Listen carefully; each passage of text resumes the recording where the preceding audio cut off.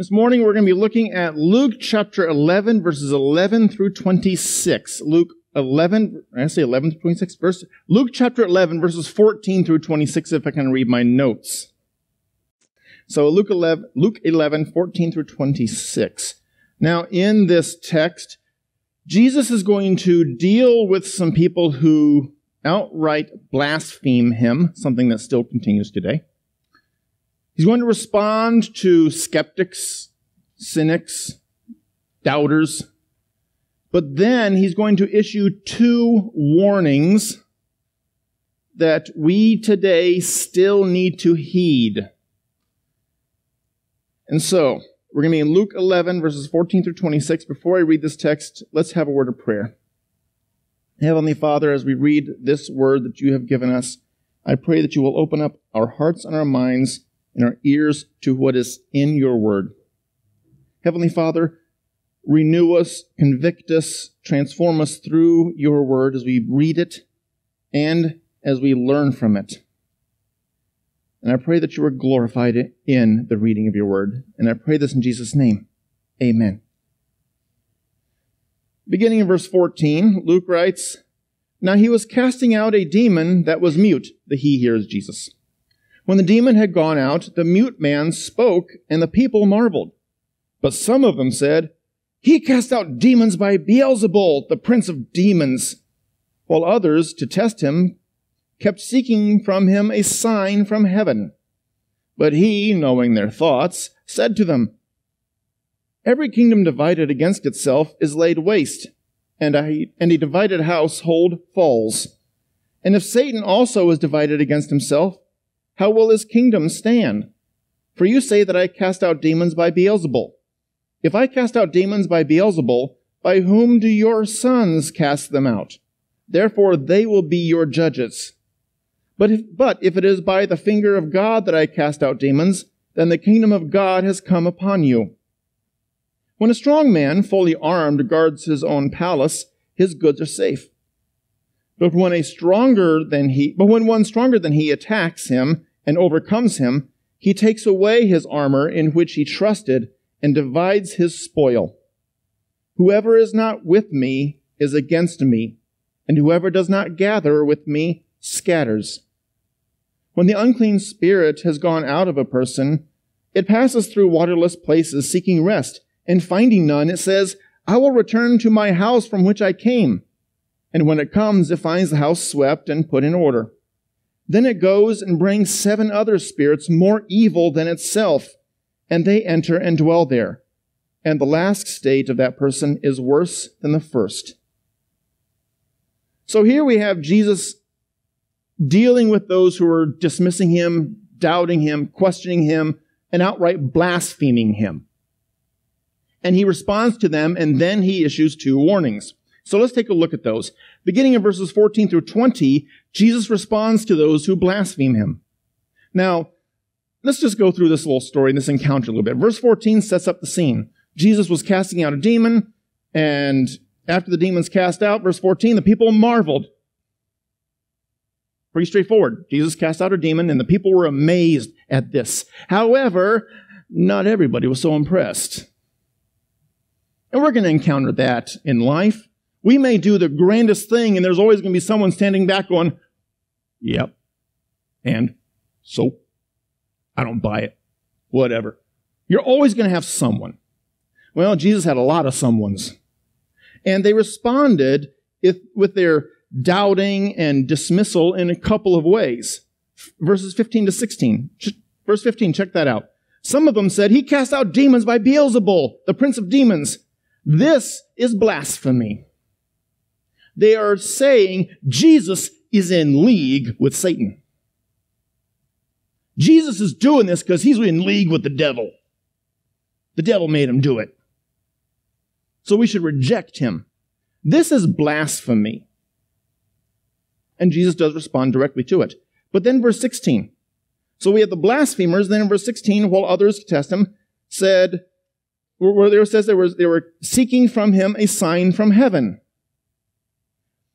Basically, they were in denial. Jesus had just performed this miracle. He had just cast out a demon, And their answer is, where's the evidence? There's no proof. He's making these claims and he hasn't proven it, given any evidence. So show us a sign, Jesus. Did they just not see one? Well, Jesus responds to both of these. However, before we get to the responses, something we need to consider. These two things still occur today. People today outside the church, and sadly, yes, people inside the church, continue to dismiss, deny, and blaspheme our Lord. Now, I saw a video the other day. This lady was at a podcast interview, and the interviewer, the host of the show, asked her, he outright said, I don't think you're a Christian, correct? Now, his basis was he probably looked at what she'd said and written and stuff or whatever, and said, you're not a Christian. She said, yes, I am a Christian. Okay, so far so good. He said, oh, do you believe the Bible? No.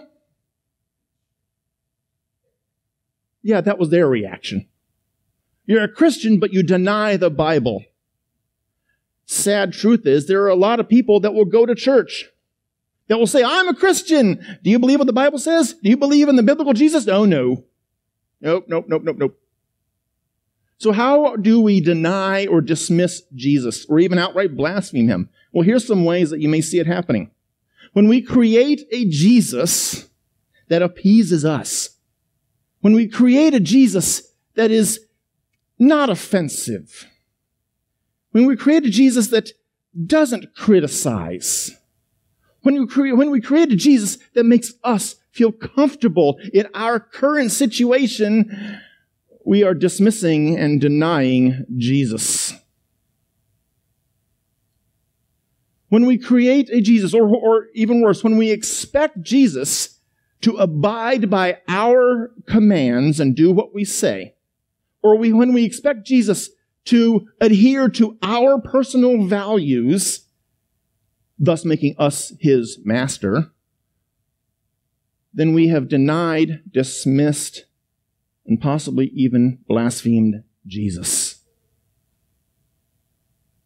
When we look at the evidence in the Bible and look at the claims, and by the way, guys and gals, there are preachers, some big-name preachers, and I normally wouldn't mention names, I'm going to in this case, because his father recently passed away. His father, Charles Stanley, great preacher. Andy Stanley is one of these, who looks at the Bible and says, yeah, it's myth.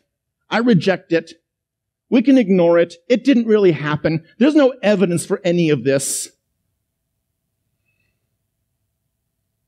When we do that, and we reject some or all of Scripture, as many people do, then we are denying, dismissing, and possibly even blaspheming Jesus. Ultimately, all of these are about rejection of the biblical Jesus. Who is the biblical Jesus? The biblical Jesus points out sin. Oh, we don't like that. It's uncomfortable. The biblical Jesus calls us to repent of our sin. Oh, we don't want to do that because that means we have to admit we have sin. And what if someone finds out? The biblical Jesus demands that we submit to him. Yet, how often do we deny that? Say, nope, I know what he says, but I'm not going to do it. I know what the Word of God says, but I'm not going to accept it. I just can't go with that. I know it says this is true, but I just can't believe that. Can't accept that. Who's God? You or Jesus? Well, Jesus responds to his critics, and he responds to both the blasphemy and the denial. Verses 17 to 18 and verse 19, we see that he responds to the blasphemy in a couple of ways. Check out verses 17 and 18. Knowing their thoughts, he said to them, every kingdom divided against itself is laid waste, and a divided household falls. We've all heard the phrase, a divided house cannot stand, or a house divided cannot stand. We've heard that phrase. And Jesus tells them this, and basically it's kind of a given. Well, duh, of course, a house against itself is not going to stand. And so, if Jesus is working with the devil to cast out demons, we have Satan opposing Satan, and that doesn't work. It's kind of, and then people would be like, well, yeah, true, okay, yeah, true. So basically what he tells them is this: your accusation of blasphemy, that I'm working for the devil, it's illogical. It doesn't make sense. It cannot exist. So, yeah, it's a false claim. Jesus is not working for the devil. Well, he also responds to them in verse 19. If Satan also, just with it logic, and looking at my notes back and forth. Yeah, Satan also divided against himself. Verse 19, if I cast out demons by Beelzebul, by whom do your sons cast them out? So not only is their blasphemy illogical, here he references something that we see in Acts chapter 19. There were a lot of Jewish students that would go out and try to cast out demons. That was a common practice. Now, they wouldn't preach the gospel. They just simply try to cast out the demons. However, what Jesus points out is, hey guys, you're telling me, who's casting out a demon, that I'm working for the devil, but your own students over there are casting out demons, and you look at them and say they're serving God. So your accusation is actually hypocritical. Because your own people, your own students are doing things, and you're going, yay, serving God. I'm doing things, and you're going, ew, evil. You're a hypocrite. And the fact that you won't condemn them, because they're not doing anything bad, is evidence of your own hypocrisy. So blasphemy is a ludicrous claim, because the fact is, Jesus is not serving the devil. He's serving God the Father. But then he turns in verse 20 to the second issue. So he dealt with blasphemy. Now he deals with the denial. Verse 20.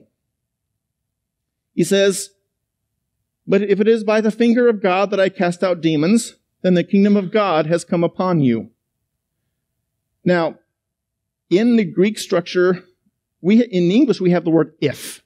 If this is true, and that means it might be true, it might not be true. In the Greek structure here, what this means is, yeah, it is true. In other words, hey guys, I'm clearly not working for the devil. The fact is, I'm working for the Father. And because I'm working for the Father, and doing His will, and using the power that is divine, guess what? The kingdom of God is here with you. So you want evidence of the kingdom? It's right there. To put it simply, what Jesus is saying is this. Hey guys, you want evidence that I'm the Messiah? You want evidence I'm working for God? Did you not see the exorcism? It's right there. And you just refuse to admit it. And there are a lot of people today. They'll say, where's the evidence for God? Where's the evidence that Jesus was Messiah? Where's the evidence for this claim? Where's the evidence for that claim? And you show them this evidence, this other evidence, make all the proof available, and they go, that's not proof. It's like a guy standing on the highway, and vehicles are coming at him, and you say, there's cars coming, get out of the way. I don't see cars. Do you not see the vehicle? Rolling down the road, straight at you, honking his horn, flashing his lights. I don't accept that evidence. You're a fool. Well, the people that deny the evidence of Scripture are fools. They say, where's the proof? Right in front of them. Jesus had just performed this miracle, and their answer is, we don't see it. We don't see it. Really? They're not looking for evidence for the claim. They're trying to make excuses to justify their disbelief. So, Jesus has responded to his critics. He's responded to the blasphemy. He's responded to the denial, saying, I'm serving God. The evidence is right in front of your eyes. So let me issue 2 warnings. And we begin with the first warning in verses 21 to 23, where Jesus warns people who reject him. What's he say? Verse 21, when a strong man, fully armed, guards his own palace, his goods are safe. I want to pause there. Who is this strong man? This strong man is the devil, Satan. Satan is armed and defending what he owns. What does he own? The fallen world. However, along comes another guy, verse 22. But when one stronger than he attacks him and overcomes him, so who is this stronger one? Jesus. As strong as the devil may be, Jesus is infinitely stronger.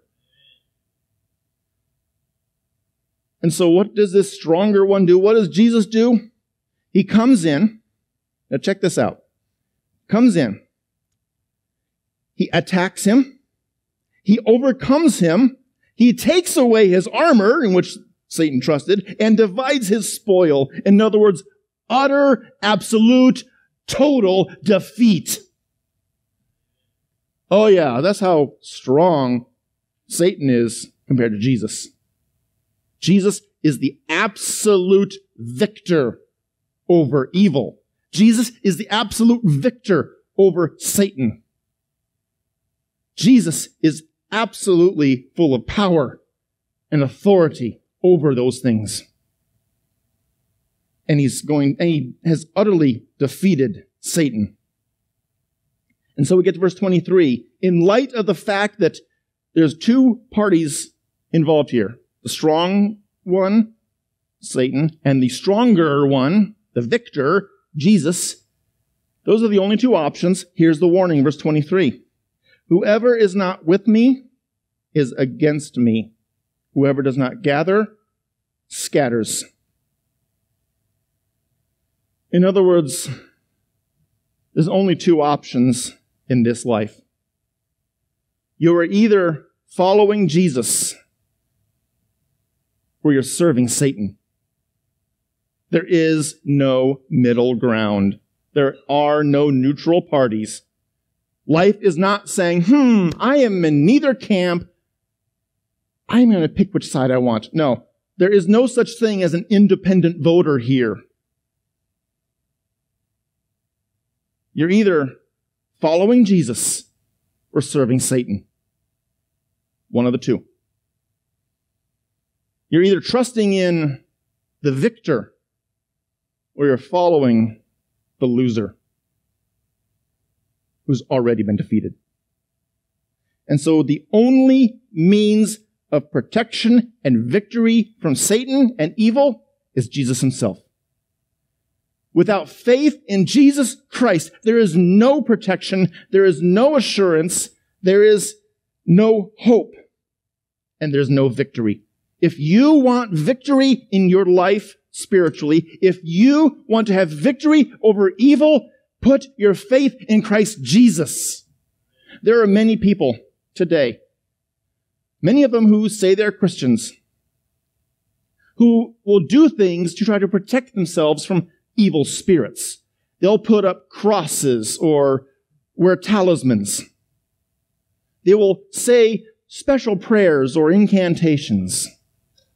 They will use the right jewelry and the right religious paraphernalia to do the right things to give them protection. They might say, if I do enough good works, I'm protected. Well, I've got bad news for you. Special prayers will not protect you. The crosses hanging on your wall will do nothing for you. The things that you wear, jewelry or whatever, will do nothing for you.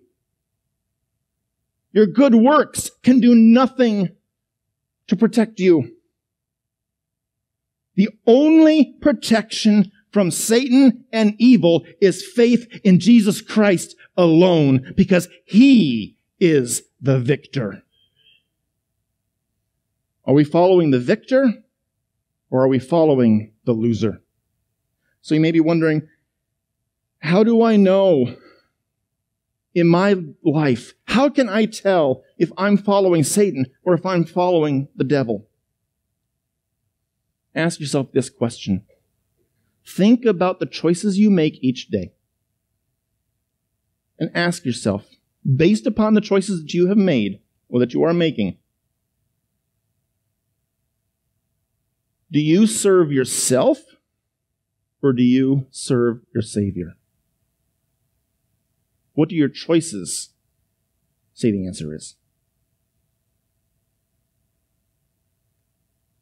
But now we move on to the second of the two warnings, verses 24 to 26. Jesus has responded to his critics. He has warned people about rejecting him, and now he warns against false righteousness. Because there's going to be people that say, well, I'm okay, I'm good and holy, I'm in good shape. Yeah. Let's check on that. Verses 24 to 26. What does it say? Jesus tells this little, not really parable, but illustrative story, I guess you could say. When the unclean spirit has gone out of a person, it passes through waterless places seeking rest, and finding none, it says, I will return to my house from which I came. And when it comes, it finds the house swept and put in order. Then it goes and brings 7 other spirits more evil than itself, and they enter and dwell there. I want to stop there. These 3 verses deal with a couple of issues. One's a minor issue, but it's worth mentioning. The other one's the big point. So let's deal with the minor issue first, and that minor issue is a little bit about demonology. Now, part of the reason I want to mention this is because I believe it was last month or in May, there was a group that was in Corpus Christi of deliverance ministers. And they like to raise the question that many Christians do ask today. Can a Christian be possessed or inhabited by a demon? And these deliverance ministers will say yes. Scripture, however, says no. Without getting into too much detail, I'll just simply summarize it this way. The only people who can be possessed or inhabited by a demon are non-believers. Someone who is a born-again Christian, that is, they have repented of their sins, they believe in Jesus Christ alone, and when that happens, you are filled with the Holy Spirit. That person cannot be possessed or inhabited by a demon, but you can be tempted by them. So, if someone says a Christian can be possessed, no, sorry. Scripture says otherwise. But what's the larger point here? The larger point is the false righteousness that people deal with. So let's take a look at it. Before we do, a couple terms we need to define to help us understand. Verse 24. He says, the unclean spirit's gone out, and toward the end of it, he says, I'll return to my house. And we need to understand this term to understand this point that Jesus is making, larger point. The house is the person. So the house in view here is the individual. But then in verse 25, toward the end of it, it says that the house is swept and put in order. That sounds good. So what's that mean? What that means is, with the demon out, things look okay. Things seem okay, but there's no resident there. No one's living in that house. Now, we have to understand that in order to understand what Jesus is getting at. So the house is the person, swept and put in order means things seem okay, but there's nothing there. It's just an empty building or empty house, you could say. So let's go through this story. Verse 24, the spirit is cast out. The evil is gone. It's been cast out, and it's now having to look for a new place to live, right? And the person who had the demon in them, who had the evil in them, is going, hey, things are fixed, things are okay. And this is what often happened with the Jewish exorcist. They would cast out the demon, stop there, but they'd cast out the demon, and that's it. And they'd probably believe or tell the person, hey, you're all healed, it's all good, the evil's gone. And a lot of people today, when that evil, when that bad thing, that thing that is holding them down is gone, they think, things are okay, I'm in good shape. The house is clean and put in order, but it's empty. And when there's an empty house, something or someone is going to live there. Now, the question is who or what? Well, there's only two options. Either the Holy Spirit is going to live in that house. Now, how does that happen? The way the Holy Spirit comes to live in that house is when the gospel is preached to them. That is absolutely vital. That's what the Jewish exorcists forgot. You've got to preach the gospel of Christ crucified for sin, resurrected for new life. And when the person repents of their sin and believes in Jesus alone, the Holy Spirit is given to them and the Holy Spirit moves in. And by the way, remember, God is victor. Satan cannot overcome God. And so if the Holy Spirit's living there, that's permanent. The devil cannot move in because there's a new resident in town, and his name is the Holy Spirit. So, the Holy Spirit moves in through gospel preaching, repentance, believing in Jesus. But if the Holy Spirit isn't living there, the other option is the demon returns. And if he comes back, he's coming back with his friends, and they're worse than him. One of the two is going to live there. And by the way, check this out. We know this because Jesus uses this phrase intentionally. He says the demon will say, I will return to, what's he say? My house. The demon's out of the person, but he still calls it his house. Why? Because the Holy Spirit's not living there. The demon still owns that house. He can move back in anytime, and if he does, he's bringing his friends. And if you don't want the demon in there, if you don't want the evil in there, turn to Jesus Christ. He's the only hope. So, we get to the end of it. The last sentence, at least it's his own sentence in ESV. Jesus says, and the last state, this is after the demon comes back in, and the last state of that person is worse than the first. And it's not talking about just because there's more demons in there. This is in the context of the house that's been set in order, and it's all good and hunky-dory, and it's not really. It just looks that way. What Jesus is saying is this: you think you're righteous, you think you're okay, but if you don't have the Holy Spirit, guess what? You're not okay. And there are a lot of people outside the church, and there are a lot of people inside the church who have this misconception that being moral is the same as being righteous. They're not. A lot of Christians walk in the doors of a church and put on a fake front. They act all righteous. Everything's okay. But inside, they are doubting Jesus. Inside, they're denying Jesus. Inside, they're rebelling against Jesus. In their minds, they're refusing to submit. In their minds, they're refusing to acknowledge that Jesus is Lord and God. Oh, but everything's okay on the outside. It's a false righteousness. And just because someone looks moral or acts moral doesn't mean they are righteous in the eyes of God. Something we need to keep in mind. Morals change all the time in the world. Emphasis in the world. What was immoral, unfathomable, detestable 5 years ago, 10 years ago, 50 years ago is now considered normal, acceptable, and celebrated. Morals in the world have changed. And if we don't have a solid basis for our morals, for our righteousness, then our morals will be defined by what's in the world, and that will change. And what will happen? As Jesus said, the person will be worse off than they were before.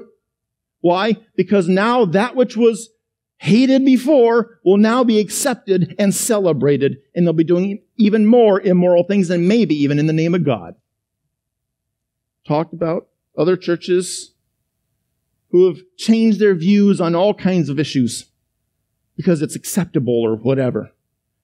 They're getting their values not from the gospel, not from Scripture, but from themselves and the fallen world. Why? Because the Holy Spirit's not living there. The Holy Spirit ain't living there. We need the Holy Spirit in us to avoid a false righteousness. So our only protection against a false righteousness is Christ alone. The gospel must be proclaimed. The gospel must be learned, and the gospel must be lived. Jesus must be trusted. Jesus must be obeyed. Jesus must be served. Are we doing that? So, the question is, how do we recognize false righteousness versus true righteousness? How do we know which one we're putting on? Well, here's some ways. When we associate being moral with being Christian and righteous, that's a false righteousness. There are many, many, many moral atheists who, despite their morality, are going to hell. Another way, and this one's extremely common in churches, kind of like I said, coming to church and acting all holy and righteous, putting on a false front, a mask, trying to make things look good, but on the inside denying Jesus. Think about it this way.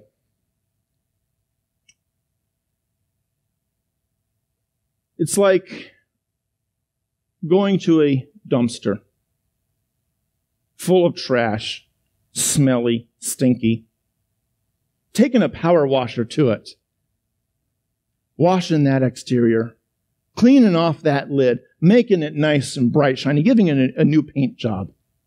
You've got the best looking dumpster in the town. Nothing is as clean and good as it, but it's full of trash and smelly.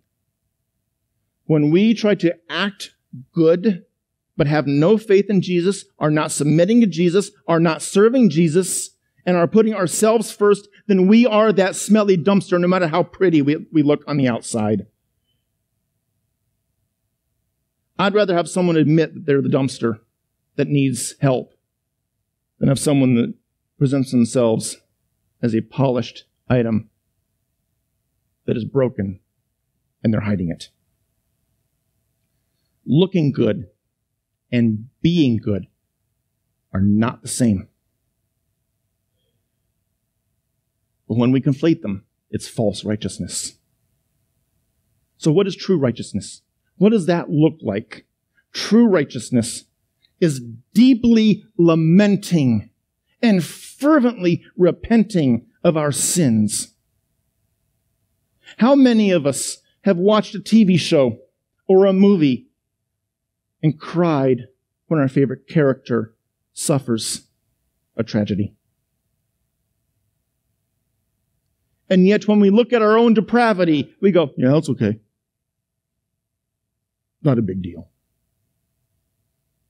When we're more heartbroken over a fictional character's suffering than over our own sin, there's a problem. True righteousness is broken over our own depravity and repents of it. True righteousness puts faith in Jesus Christ because of his sacrifice on the cross for sin, so that all who repent and believe are saved. True righteousness says, I trust in him, not myself. I trust in him, not my works. I trust in him, and I'm going to serve him, and I will not serve the devil. Why? Because he's Jesus. True righteousness submits daily to the Word of God, even if it makes us personally uncomfortable. You may have heard people say, well, I know that the Bible says this or that, but I just can't accept that. Well, I know the Bible says I need to do this or that or believe this or that, but I have a different belief. I just can't accept what the Bible says. Who's God, you or the author of this? True righteousness submits to the Word of God daily. Or to put it simply, to summarize everything, true righteousness knows the gospel of Jesus. True righteousness shows the gospel of Jesus. And true righteousness shares the gospel of Jesus. Not just in church, but in our homes and in our workplaces and in our schools and among our friends. When we're out at the stores, showing love to others, and when the chance comes, looking for them, share the good news. That is what true righteousness looks like. So, all of this to be said, what are we to do with this? Well, I want to ask, go back to the question I asked earlier. That really helps us heed Jesus' warnings about rejecting him and about our own righteousness. First question, the one I asked earlier. Are you following yourself or are you following the Savior? When you have an opportunity to serve God in some capacity, do you take that opportunity because it's going to glorify God and you want to show him your love? Or do you refrain because it's not convenient or something you don't want to do or it requires too much time?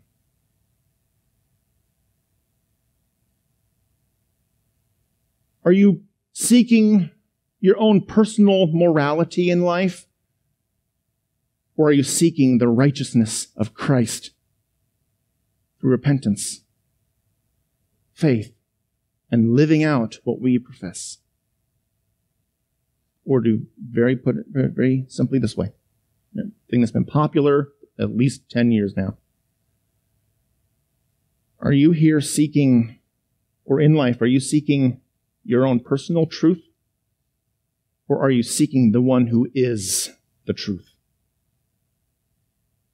The answer to these questions will tell you where you stand. Let's pray. Heavenly Father,